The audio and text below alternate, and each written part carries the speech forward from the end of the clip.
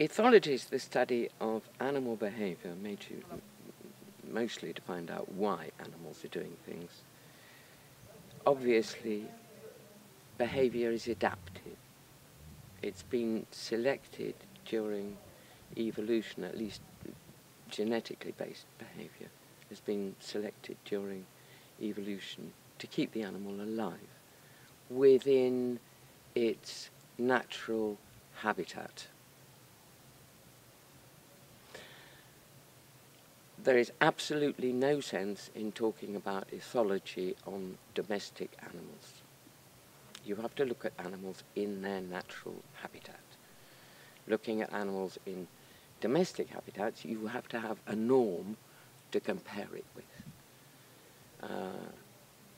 Ethology isn't the study of domestic animals and their problems. That's applied ethology, clinical ethology if you like, but it's not ethology. What we study here is ethology. There are quite a lot of free-living horses. Yes, and there are in Britain too. Native ponies are bred like that, but they don't leave the right number of stallions. The product of the whole breeding operation is the colt foals, so they take them off. Also, they're frightened that stallions will fight each other. You're usually left with one stallion for 20 or 30 mares, and that changes the population enormously. Stallions don't have enough interaction with their colt foals. Even when a stallion is brought up in those conditions, he hasn't really had the guidance, the example of his father, as he would do in a more natural herd. Also, they feed them, and that changes things. And they give them supplementary food, and that introduces competition which is not natural, and that provokes much more aggression. What happens is that some of them learn very rapidly that aggression pays good rewards, so they become more aggressive. So that you get these, what are really like peck orders in hens, which people misunderstand as being dominance hierarchies, and we're back into the altered behaviour that domestic horses show. This is not natural behaviour.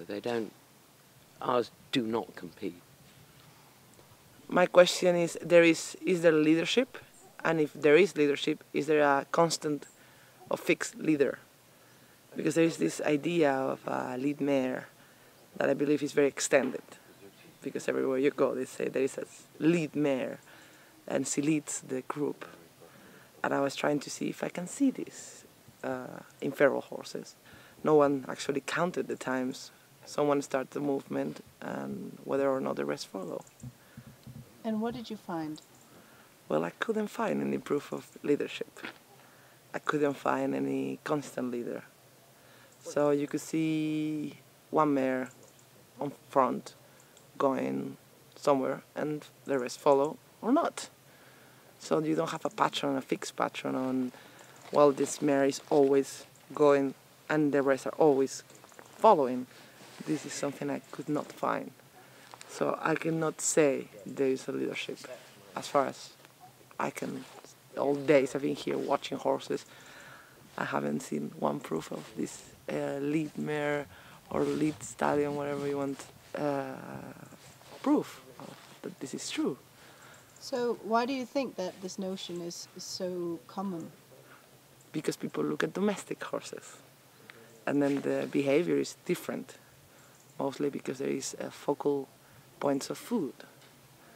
And then you get the hungry ones, or the more eager to get the food, fighting for it, and normally the rest of the horses just say, well, if you're gonna kick me for it, then go. And it appears that it's always the same horse, but then if you look at when it's no food, then it might be another horse that starts the movement. So can you say that's leadership? I wouldn't. There is no scientific proof, no data that could prove this idea or this theory of the lead mare. What sounds a good story in a book is written by people who haven't actually seen things. There's a lot of fantasy written about wild horses,